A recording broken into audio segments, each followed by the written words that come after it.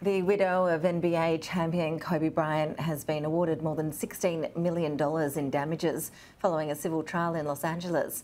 The jury ruled police officers and firefighters invaded her privacy and caused her emotional distress when they shared photos of the helicopter crash which killed her husband and daughter. Kobe and Gianna Bryant were among 9 people who died in the incident west of LA in 2020. Los Angeles County will also pay $15 million to co-plaintiff Chris Chester, whose wife and daughter were also killed in the crash.